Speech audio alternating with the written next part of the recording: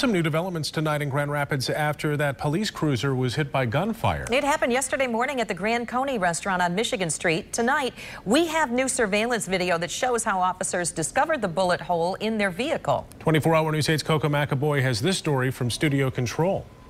Good evening. The surveillance video we have doesn't clearly show an incident taking place, but authorities tell us the two officers noticed the bullet hole in their vehicle once they started driving.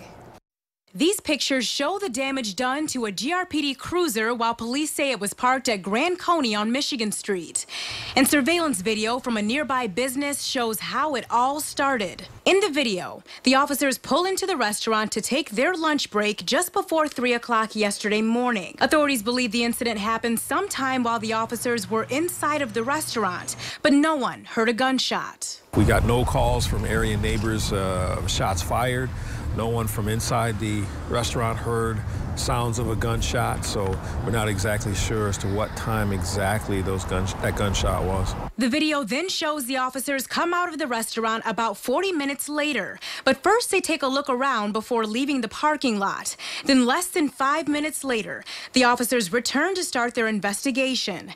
And authorities tell us their fear is that someone targeted their cruiser. This is outrageous to us. We want to get to the bottom of this.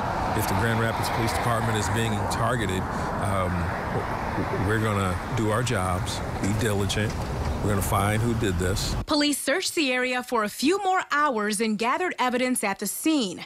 They found the one bullet, which was lodged in the cruiser. We will use all of our resources to get to the bottom of it. We know authorities are looking at the surveillance video that we have, along with other video sources in the area, to try to track down a suspect. And they say they hope to then learn a motive. And anyone with information is asked to call police.